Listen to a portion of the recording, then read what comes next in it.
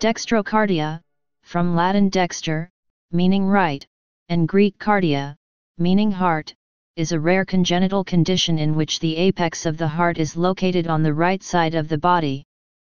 There are two main types of dextrocardia: dextrocardia of embryonic arrest, also known as isolated dextrocardia, and dextrocardia situs inversus. Dextrocardia situs inversus is further divided. Classification: dextrocardia of embryonic arrest. In this form of dextrocardia, the heart is simply placed further right in the thorax than is normal.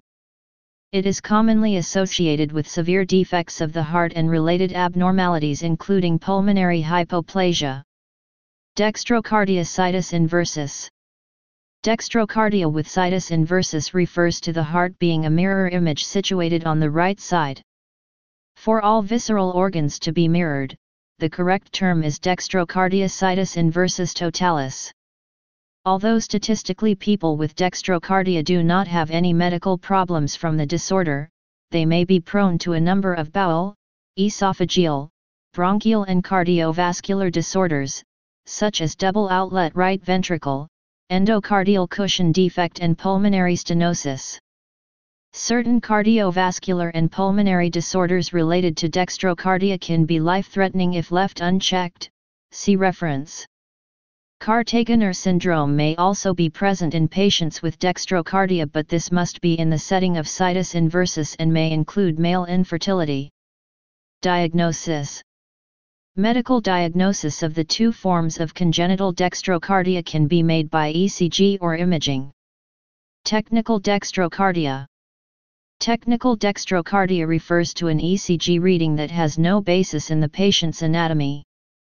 This apparent presentation is typically caused by the accidental lead placement of the left and right arm electrodes. Usually this would show as an extreme axis deviation.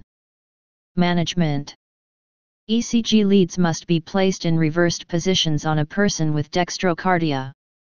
In addition, when defibrillating someone with dextrocardia, the pads should be placed in reverse positions. That is, instead of upper right and lower left, pads should be placed upper left and lower right. When heart transplantation is required in a person with situs inversus, reconstruction of the venous pathways to accommodate a normal donor heart is a major, but not insurmountable, challenge. Epidemiology.